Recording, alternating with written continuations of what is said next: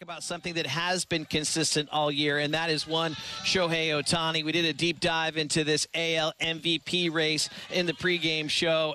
Aaron Judge, yeah, he hit 454 today. But Shohei Ohtani hit 2. He's got 32 on the season as we go back, and the Angels got things started early in the first, but Shohei Ohtani coming up here and would get things rolling in the first inning. Fletch, a one-out single. Shohei with a double. That would make it second and third, Shohei and Trout. We were wondering early in the third inning after Shohei Ohtani would get this done, a 2-run shot, his 31st of the year at the time, 382 feet, and that was a rocket. He could be on his way to the cycle, GA, but that was a no-doubter over that yellow line. Yellow line, no. Well, you think about how close he was. That first at bat, that could have been. He could have had a 3-run home run night right there. I'm telling you what, Shohei Ohtani is continuing to go out there and play this game at a different level. Even on the nights when it's Detroit in town, he's going to go out there and still give you his best effort.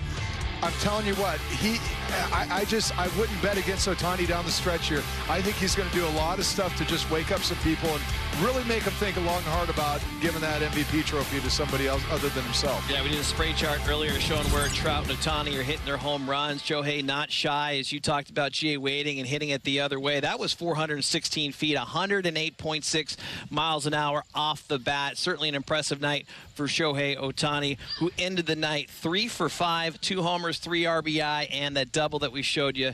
But, Tim, let's talk about Mike Trout. I mean, ever since coming back from that injury, 30 days away from the game, he has been the Mike Trout that we're used to seeing. Well, we have, and, you know, that's been the one thing, you know, coming back, he was out for such a long time, getting his legs under him, and you're starting to see him run the ball or run the bases and do some things in the outfield more like we're used to seeing. I just find it amazing. I mean, with all that time off, he didn't really do he didn't do a rehab assignment, so the fact that he was able to just pick his swing up as quickly as he did. I mean, Garrett, you remember, I mean, when you come back mid-season after an injury, it's difficult when everybody else is in mid-season form to get that timing and rhythm back, and he's done a great job. And again, you know, hitting the off-speed pitch, that changeup for the home run, that tells you everything you need to know right there. When you're hitting the fastballs to right center field and you're able to hit that off-speed pitch and pull it, I mean, good hitters get jammed.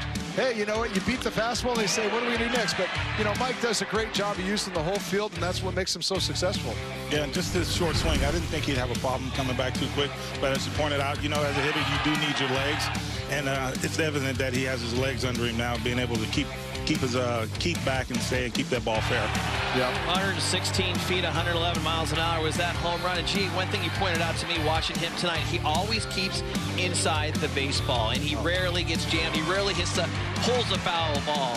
Yeah, he doesn't. Yeah. His swing is set up to hit the ball center field to right center, and that's why he's always able to keep the off-speed pitch fair down the line. And I dare you, there's not too many times that you're going to see him pull a ball foul just because he stays inside the ball. And I'll say this, he's not afraid to get jammed. I mean, I think good hitters get jammed. He keeps his hands inside the ball. That first at-bat, fastball beat him a little bit. Hey, fine, it beat me. I got a knock out of it. But that just, his whole approach is staying inside the ball, using the big part of the field, and that allows him to cover more than just a fastball, more than just a certain pitch on a certain part of the plate. He really has good plate discipline because of his approach and his ability to stay centered.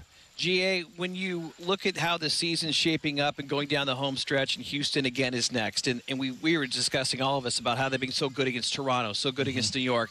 You know, obviously lost 2 out of 3 against Houston, but they see him again very soon. What type of pitches will Trout, Ohtani start seeing, as these are must-win games for some of these playoff teams? I mean, they're definitely going to, you know, try to jam these guys up. They're not going to let them get their arms extended. So they are going to make it tough on them. They're a better team than the other, you know, the Yankees and the Toronto. Their pitching staff is better, so it's definitely going to get a little tougher this weekend. Well, I think it's a little different than dodging Judge like last week. I mean, you pick your poison. Is it going to be Ohtani or Trout? You're going to judge Renifo swinging a great bat. Fletcher's going to, you know, do enough to, you know, put the pressure on the pitcher and put him in on base. I think you're seeing that depth in the lineup. And, yeah, there's going to be certain bats that, you know, they might navigate and be able to dodge one of the big boys. But generally speaking, that's what makes this lineup good when they're all healthy, is you start creating some depth. And, you know, just imagine if Rendon was in this lineup. I mean, now you're really talking about, you know, who do you dodge? I mean, it's pick your poison on any of these guys. So I as much as down the stretch they can play spoiler and teams are going to be trying to navigate those lineups, I think it's going to be difficult to, you know, to really